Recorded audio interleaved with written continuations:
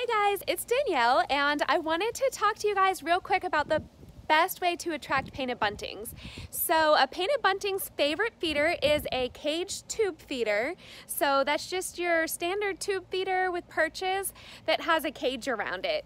And the reason we recommend putting a cage around your tube feeder is because painted buntings are really shy and a little timid to come to the feeders. They don't like to compete with the larger birds. So if you put your tube feeder in a cage, they can eat nice and peacefully in there. So that's the best feeder.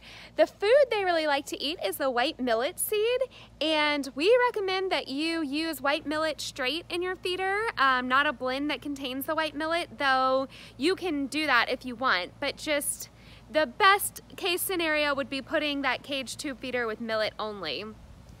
So as I mentioned, the painted buntings are kind of shy to come to the feeder, and so it's ideal to put your feeder farther away from your other feeders and your house, which is kind of a bummer because it makes it a little harder to see them. But if you put it up closer to your house, your chances of attracting them are not as good. So we do recommend putting the feeder farther away from your house. They also like heavy brushy areas to hide out in. So if you have a heavy bush line, tree line, if you back up to woods or anything like that, that would be your best option. And our customers that live on or near the marsh definitely attract the painted buntings faster than those that don't. However, we just had a really nice guy that follows us on Facebook. He told us that he lives in Park Circle in North Charleston, and he was getting painted buntings to his feeder. So none of these things are, they're the rules, but there's plenty of exceptions. So we're out here in Shadow Moss in West Ashley, and this is our house, and that's our painted bunting feeder.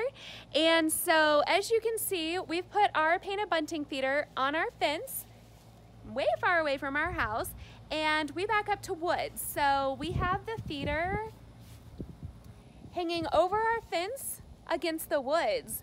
And we were kind of late putting our bunting feeder up this year, and we hadn't seen any, but we hadn't put our feeder up.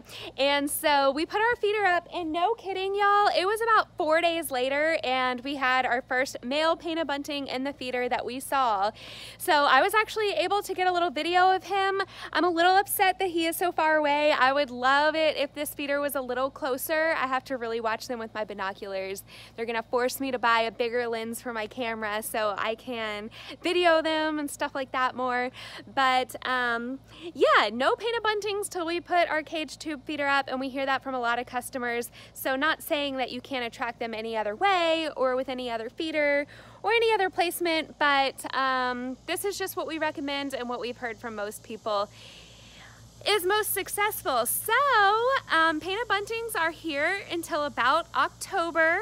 It's not too late to put your bunting feeder up. Once they're done having babies and all that, there will be a little more activity. So put your cage tube feeder up, fill it with millet, and hopefully you'll get some painted buntings. Thanks, guys!